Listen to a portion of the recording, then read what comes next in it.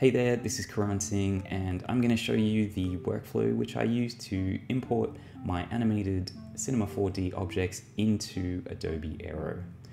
Now the first thing you want to do obviously is make sure you're happy with your animation. You also want to make sure that you've keyframed all your components ready for the export. Once you've done all that, head to File, select Export and the FBX extension. In the dialog box, just make sure Tracks and Materials are selected, and once you're satisfied with the options, hit OK and save it in a folder. Once that's done, we'll jump into Adobe Aero.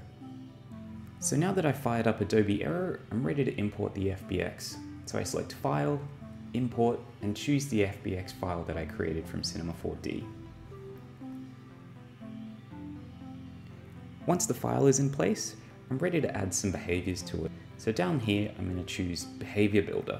In my case, I'd like the animation to be triggered by the user's proximity to the object. So I'm going to select Proximity, and I'm going to say that when the user is within 20 centimeters of the object, I'd like the animation to trigger.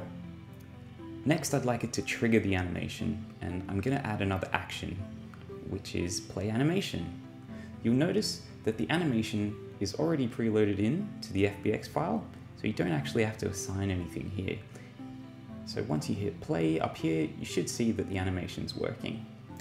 The only addition I'm going to make is to make sure that it plays infinitely.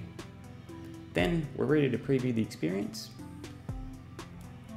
And once we enter the proximity, the animation should trigger.